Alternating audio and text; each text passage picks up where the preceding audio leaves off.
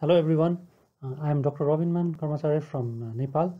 So I'll be presenting on vascular anastomosis. What are the step-by-step procedures for vascular anastomosis? I hope this presentation will help you learn more and more about vascular anastomosis. So why do we need vascular anastomosis? As you all know, it's very much necessary during repair of vascular injuries and also for surgical anastomosis for different vascular surgical procedures. And the timely vascular injury repair done will have a very good impact on limb salvage. Similarly, surgical anastomosis and repair of blood vessels is an important asset to all the surgeons, not only to vascular surgeons. So what are the principles of vascular anastomosis?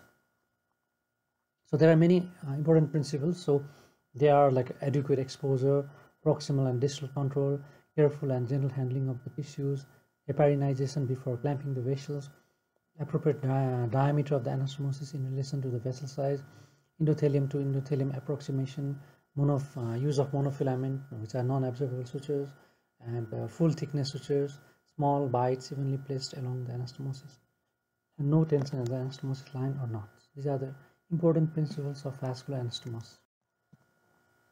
So we have evenly spread out sutures like in the numbers in clock. So if we aim to put like 12 sutures, this should be spread out in the same fashion as the hour signs in the clock. So in this picture I am showing most of the important instruments for vascular anastomosis. Some of you might be familiar with all, some might think some are unique instruments, but these are the grossly measured instruments for vascular anastomosis. And these are for the fine sets. The major instrument which are needed during the anastomosis is like Castro Bio needle holder, pot scissors, like ring tip forceps, and sometimes of diamond tip for fine forceps, etc. This is the fine scissors, this is the retractor, Senven retractor, and these are the forceps, like Atson forceps. And this is the number 11 scalpel with a handle. This is actually nerve hook to tighten or arrange the threads. These are the rubber swords. This is mosquito. This is right angle and Atson forceps. And we need like 20 ml syringe, 10 ml syringe, 5 ml syringe, and sometimes we need this feeding tube and towel clips, etc. It's the same scalpel number 11 and 15, and we need some bulldog clamp.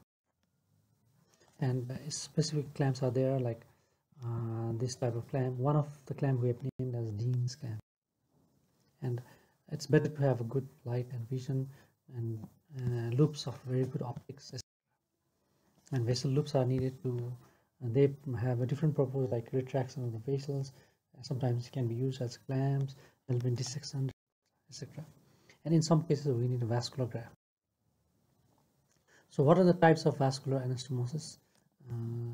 They can be arterial anastomosis, which can be into side, into side, side to side, and sometimes interposition prosthetic graft. Arterial venous anastomosis, like in vein to our side artery, in vein to in artery, and venovenous anastomosis.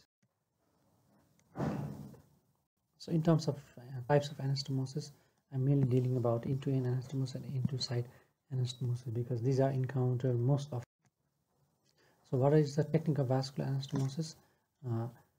We should have interrupted, there's interrupted suture technique, there is continuous single suture technique, which can be open or parachuting or closed one, and continuous double suture technique, which also can be open, parachuting, or closed one.